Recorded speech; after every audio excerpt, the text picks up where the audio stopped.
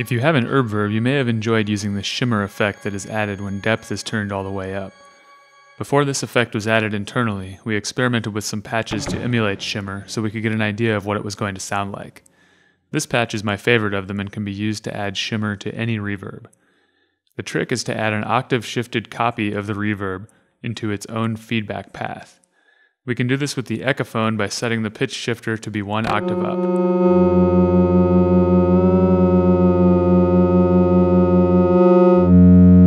We will also set the echo time to the very shortest.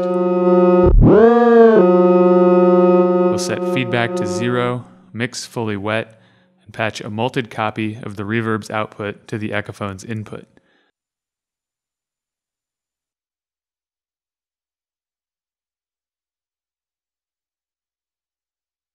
Now we'll mix the Echophon's output with the signal we want to affect. Let's use the DPO. This mix will be sent to the reverb's input.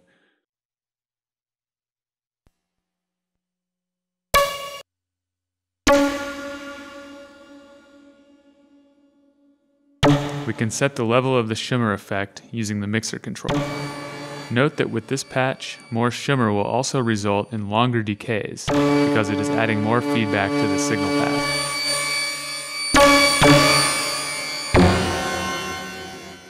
We can hear the effect taking place in slow motion by turning up the echo time. This gives an idea of what is actually taking place.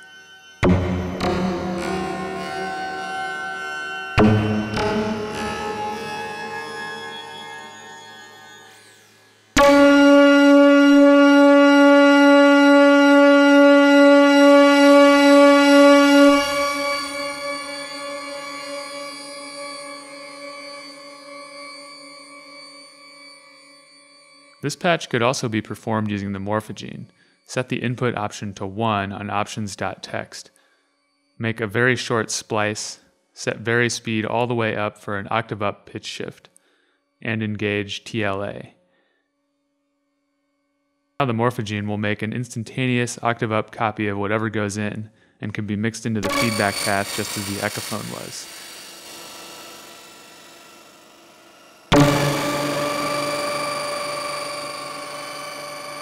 This approach is somewhat more transparent in terms of what is happening, especially if we start modulating gene size and more, making genes and digital layering more apparent.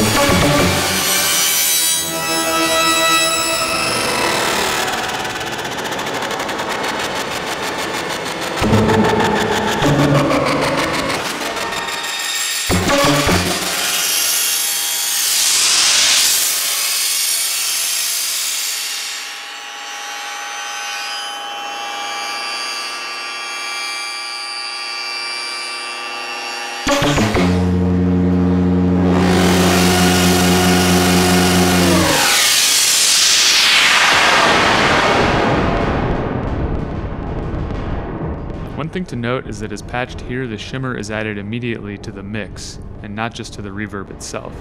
To emulate an internal shimmer effect, you would set the reverb to fully wet, and mix another copy of the dry signal with the reverb's output before monitoring. Try this out and see if you find it to be worth the extra patching. Let us know in the comments.